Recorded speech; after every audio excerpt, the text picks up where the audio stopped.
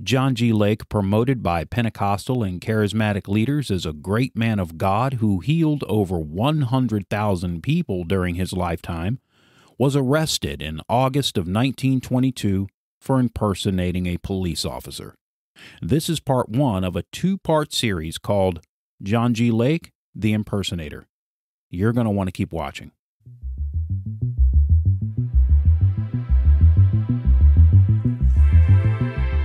John G. Lake, 1870 to 1935, was a deacon in John Alexander Dowie's church in Zion City, Illinois. Some of his family members were featured in several issues of Dowie's magazine, Leaves of Healing, as a testimony to the prophet's healing power. Dowie was exposed as a fraud in 1906. Charles Fox Parham went to Zion City seeking an opportunity to gain a following. Claiming to be sent directly from God to rescue the citizens of Zion from the clutches of the new regime, Parham quickly gained several hundred followers. John G. Lake was one of them. After Parham left Zion, Lake and another man by the name of Tom Hesmelhock became unofficial leaders of the group of Parhamites. Both conveniently left Zion, however, and moved to Indiana soon after the murder of Letitia Greenhoff and Frank Crow by members of the Parhamite group. In 1908, Lake and Hesmelhock left the United States and headed for South Africa, living as missionaries there until 1913. After returning to the United States, Lake moved to Spokane, where he opened his Divine Healing Institute, and in 1921, he became the general overseer and apostle of the church at Spokane. He also organized the church at Portland in 1920, and this is where the story begins.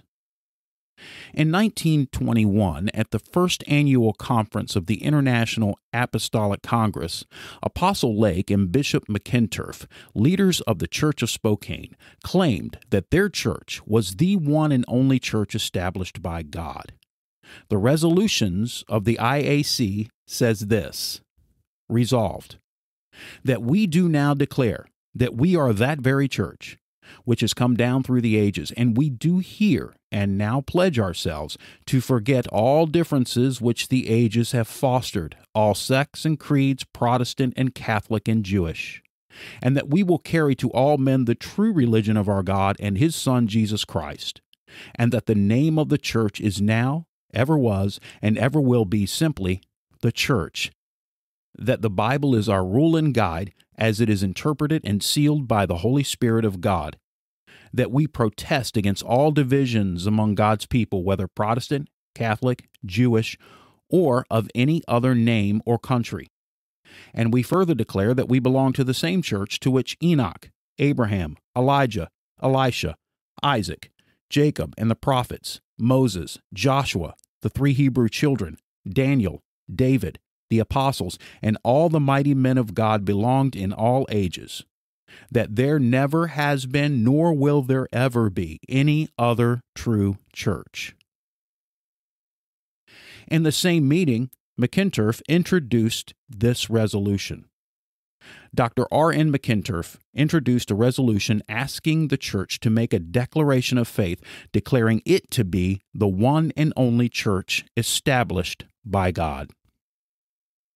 However, just 1 year later, the one and only church established by God would be filled with factions, violence, and fraud, eventually leading to Apostle Lake impersonating a police officer in order to gain control of the church property. It all started with a fist fight. On June 13, 1922, Lake ordered McInturf to turn over the keys to the church. A fight broke out between the two parties. The day was a strenuous one, beginning with a fist fight between members of the Lake and McInturf factions for possession of the keys of the church. J.W. Owens, janitor, standing by the bishop and refusing to give up his keys, and Sam Crane, representing the Lake forces, were arrested by the police, who interfered. Crane raised a $25 bond and was back for the afternoon session. Owens was on hand last night, although he spent part of the day in jail, unable to raise his bond.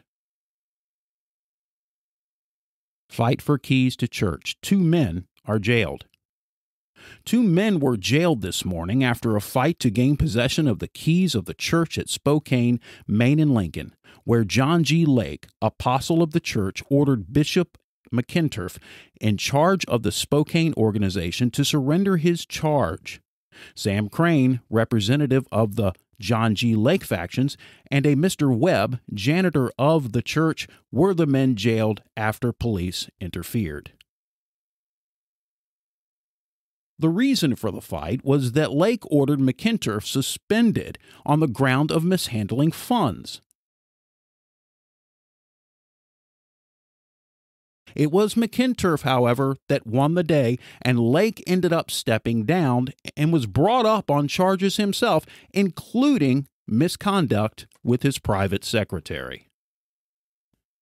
The charges, which grew out of his alleged improper conduct in association with Miss Harriet Graham, were read at the services yesterday, but the evidence upon which they were based and which was given before the conference last week was withheld. Bishop McInturf, bishop of the Spokane Diocese, answered the charges of Dr. Lake last week by saying that he is ready at any time for an investigation of his record. He also brought out that according to a law of the church, all church property must remain in the hands of the church, unless otherwise disposed of by the property committee. This, he said, would prevent Dr. Lake from disposing of any church property. But Lake wanted control of the property, and he would use any means to get it, even if it meant impersonating a police officer. Lake was arrested on August 25th in Spokane after conducting a funeral. Reverend Mr. Lake arrested. Portland man charged with impersonating an officer. Spokane, Washington, August 25th. Reverend John G. Lake of Portland, Oregon, was at liberty on $100 bond here today following his arrest as he left the pulpit of a local church last night on a charge of impersonating an officer.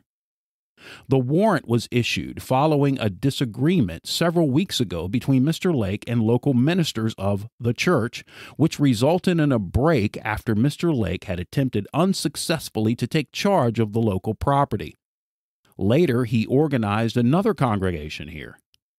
Reverend John G. Lake came to Portland several years ago from Spokane and founded the Church of Portland. During his stay here, he has built up quite a following, and his friends believe him capable of effecting miraculous cures. During his activity in Portland, he has come in conflict with the city health authorities several times. Charismatic and Pentecostal leaders love to hold up Lake as a great man of God. But great men of God don't use fraud in order to gain power for themselves, as Lake did here. And this isn't the only time Lake impersonated someone. Years later, he posed as an Arab faith healer named Abdul bin Shinandar to his unsuspecting congregation. But we'll talk about that in part 2 of Lake the Impersonator.